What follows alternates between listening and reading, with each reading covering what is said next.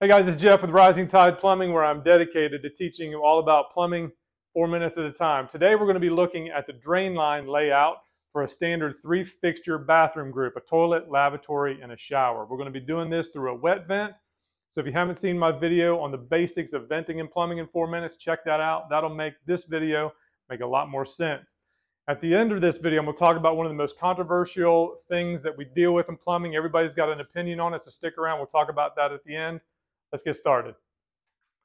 All right, when I lay out these bathrooms, I always start with the toilet and work everything else around them. Here's the toilet flange. Make sure when you set your toilet flange, you give yourself 12 inches from the center of the flange to the finished wall behind it.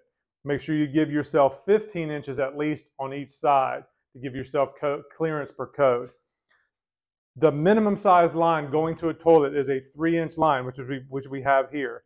If your distance between the top of the floor flange and the center line of your pipe on the horizontal branch leaving it is more than 12 inches, you have to use a long sweep. It can't be a 90 like I have here, so 12 inches is key there. On 3-inch line and larger, the minimum fall or minimum pitch you have to put on these lines is 1/8 inch per foot. I usually bump it up just a little bit, but the minimum is 1/8 inch per foot on a 3-inch line. So there's the toilet. All right, so we get down to here where the 3x2 Y is cut in, right here. And this is what receives the waste from the vanity or the lavatory and our tub or tub and shower. Make sure that you come off of this one time and get both of these. This is what allows all these fixtures to be vented. Again, go back and watch that other video I was telling you about. That'll make that make more sense. But this is a 2-inch minimum here because we're using it as a wet vent. I don't use a lot of 1.5-inch pipe on drain lines. I use that where it comes in on the vent lines. The minimum grade on these 2-inch lines is 1/4 inch or better. Minimum is a 1/4 inch. Like I said, I usually bump it up just a little bit, but like I said, minimum is a 1/4 inch. The other thing we have to watch out for is the amount of turns we put in these lines. Here in North Carolina, they give us 4 horizontal turns before we need a way to clean out that line. A horizontal turn is considered a 45-degree turn. So I can have 4 of these or 2 of these before I need a way to clean out that line. So in a sense, on this line, I come down. This doesn't count because this is a vertical to horizontal. That's not a horizontal turn. It's 2 turns or a 90-degree come into this, and that is counted as 2 turns. So keep a watch out for that when you're laying your fittings out. The other thing you have to keep in mind is the distance of your trap arm.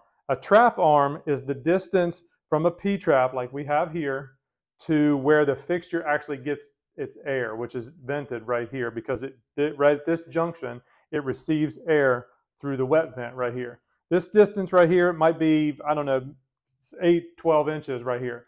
On a 2-inch trap arm, you can go 8 feet. This line can't be longer than 8 feet. On a 3-inch trap arm, it can't be longer than 12 feet. So this distance from here where it starts getting its air can't be more than 12 feet.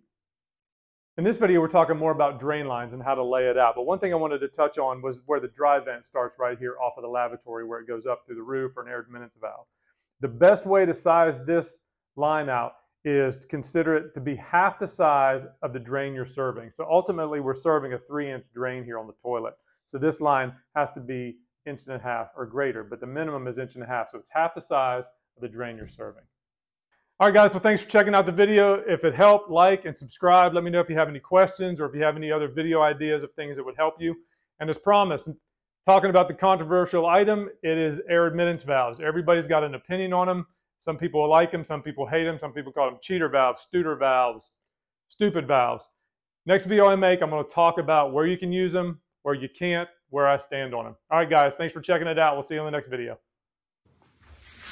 Hey guys, it's Jeff with Rising Tide Plumbing, where I'm dedicated to teaching you all aspects of plumbing. I said plumbing.